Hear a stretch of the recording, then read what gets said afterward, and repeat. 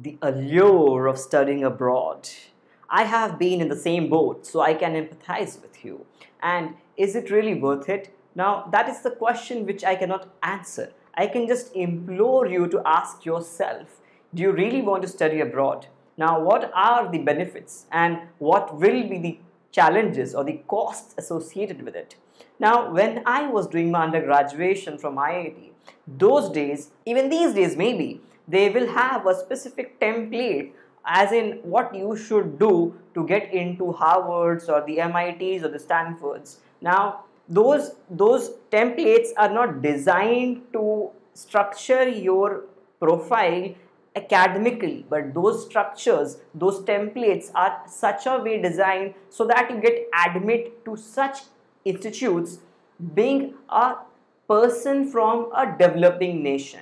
Now, what do I mean by these things? Now, the thing over here is I do not want to spell out that template because I don't want to propagate that template, because I have been a kind of a victim of that. Because when I was in my undergraduate, in my final year, I was like heavily bought into that template, and even I wanted to structure my profile in such a way that I will do this in 2 years, this in 3 years, and in the next 5 to 6 years I'll apply for maybe these colleges, I'll sit for GRE, GMAT, give TOEFL and other exams which are needed, and then maybe I'll get an admit with a scholarship. Now, obviously, things are not so simple and there is no template for anything. But yes, there are few things which work out for a lot of people and then they kind of sell it like a template. Now, the problem here is that not everybody can afford the education given at a Harvard or a Stanford, or let's say for even European schools. Now, the thing over here is that let's say you have some kind of an arrangement, a kind of a financial arrangement sorted out. Now, you can take that course. Now, the thing is, it doesn't end there. You have to also repay back the loan if that financial assistance was a loan. And let's say you have made some kind of an arrangement for education. What will you do afterwards? Do you plan on to stay there or you want to come back to India? Now, if you want to just go to study and come back to India, you need to just compare the counterfactual. Now, what do I mean by this is, what if you studied in India and were at a top program and the kind of education which you got is almost the same as you would have got in an Ivy League or a top European school? Now, then definitely it kinds of begs you to understand that whether your financial arrangement was even worth it at the first place. Now, you can say that I got an international exposure, but if you're coming back to India, then do you really need that international exposure? Now, I'm not saying you do not need it. You have to ask yourself, do you need that international exposure for your career? Not everybody has a same kind of a career. Somebody has a different kind of aspiration with their career. So for that person, maybe an international exposure is something which is very much needed.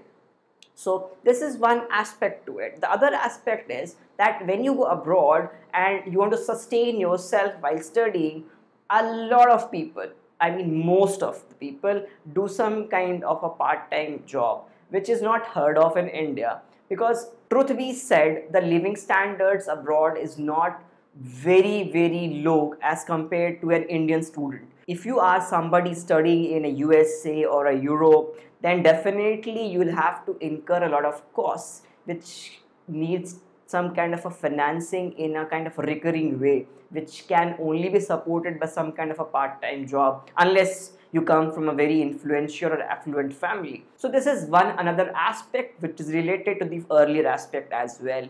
Then the next part comes the cultural shock. So when you go to a foreign land, you will encounter some kind of a challenges, right? So what if you have to cross like 10,000 kilometers or 20,000 kilometers across the sea and then face those situations?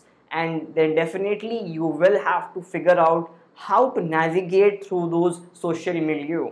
Now, definitely when your main focus is studying, then this is like an unwanted thing in your career path. Now, few people might enjoy this. They might be going to get that education because of these challenges. You never know. People are not the same, right? But this is something which is going on in my head, or rather it went on in my head when I was thinking about this. So it's like this, that there were multiple questions in my head, that do I really need this kind of an education which comes with a lot of strings attached? So in that situation, I decided that maybe first of all, I do not have that kind of a financial means to support myself.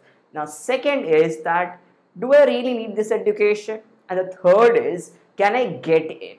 All these three things essentially points out that no, I mean, you cannot think about these courses. Now definitely the last factor, can I get in, is kind of like a very crucial thing. If let's say out of these three factors, the last factor, can I get into these programs, would have been a resounding yes, I would have some kind of thought about the first 2 points, that maybe if I can support myself, and maybe if I can get through that social milieu, get through those challenges, then this course is worth it. But then the next question comes, that do I really need that kind of a life, or I can get that kind of a life from other means as well?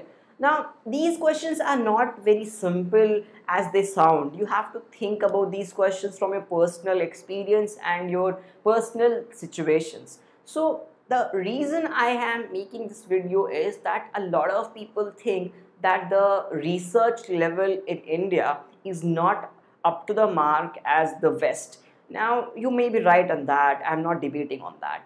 But the thing is, do you really want to be a phenomenal researcher?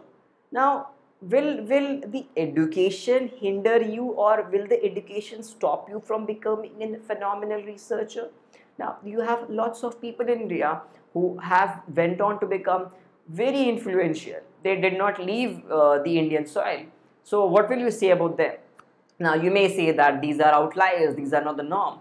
But the thing over here is, if you put your head onto something, you will achieve that. Now, you do not really need an education to become a researcher. You do not need a PhD to be a researcher. If research is something which you are interested in, these days you can do anything from anywhere. And if training and education is your barrier, these days again every education has gone online. So do you really need to go to so far off and learn something which you can learn from the comforts of your home? These are the other questions which you should think about whenever you are considering studying in Ivy League, or for that matter any school or university outside of India. That what are the costs, what are the challenges, what are the benefits, and can I get into the top programs? Because truth be said, if you get into the middle tier programs, now those middle tier programs would definitely not be as great as maybe an IIT or an IISc or an IIM for that matter. So think about these things thoroughly, and then only make a decision. And yes, these days you also have a lot of career counselors, a lot of foreign admission experts, so you can take their help if you need. But honestly, they have some kind of a skin in the game, which means to say that they want you to study abroad. They will definitely try to picture the foreign education system through a rose-tinted lens. So you need to take that with a bag full of salt.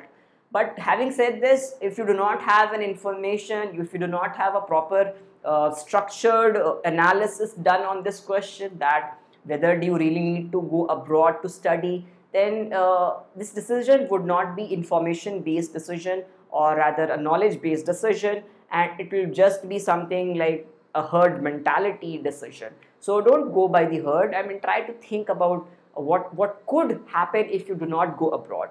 Now, how to get into the top programs in India?